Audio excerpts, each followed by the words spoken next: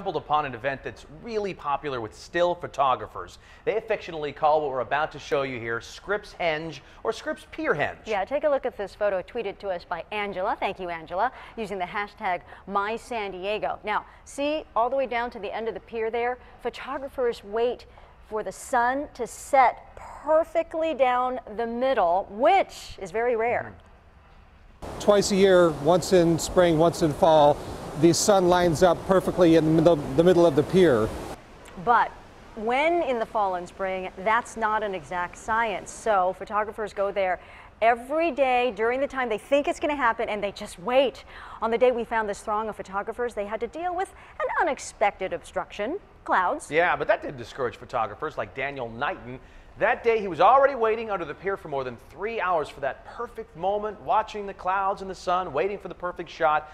Well, it's kind of a competition among them for bragging rights. You see these pictures a million times. What do you hope to get out of it? A better picture. Every photographer here hopes to get a better picture than the guy next to him or her.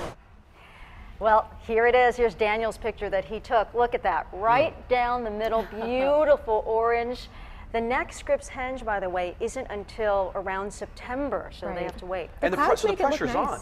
Yeah, the pressure is on. I wonder if September will be better without any clouds. I know. We'll have to see how those photos turn out. not as present then, but you know, I tried to convince my dad to go down here because he's a photographer. Yeah. He didn't even want to face the crowds to go do it. Oh, come on, Dad. Yeah, maybe in September. Hey, by the way, tomorrow morning we're taking a look at wine country here in San Diego. No, I'm not talking about just north of us in Temecula. What part of San Diego County vintners say is the best place to grow grapes?